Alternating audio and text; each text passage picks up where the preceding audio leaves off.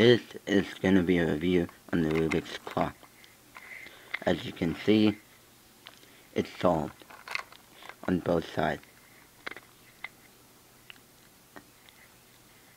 That's on a Rubik signature, but printed on there.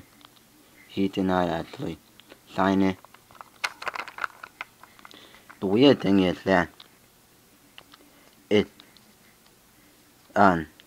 manufactured by Matchbox, like some of the Rubik's Cube 3x3 and 4x4 are manufactured by Hasbro, and the name of the puzzle and its patent, and it's made in China.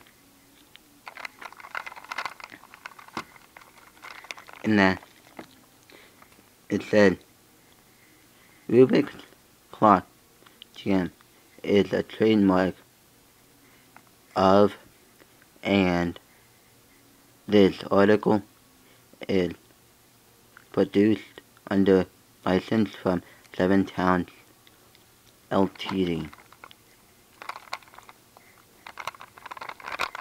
Overall, good. Very few lockups.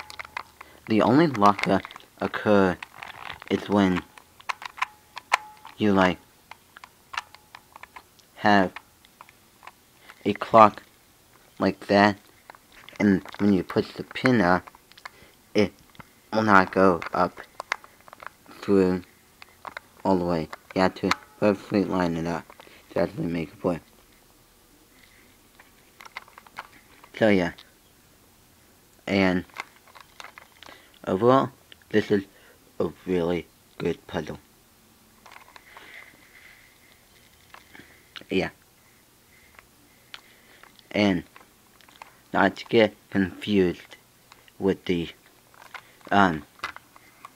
electronic digital time Rubik's clock, the one that's shaped like a 3x3. And this one, I do not know where I got it, because about 2 or 3 years ago, when I started cubing, I found this in my basement, and guessing that we've had it since 1988,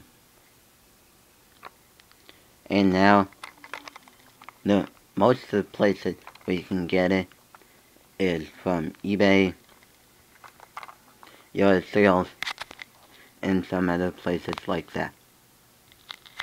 So yeah. Anyway, that was a review on this Rubik's clock. So yeah. Bye.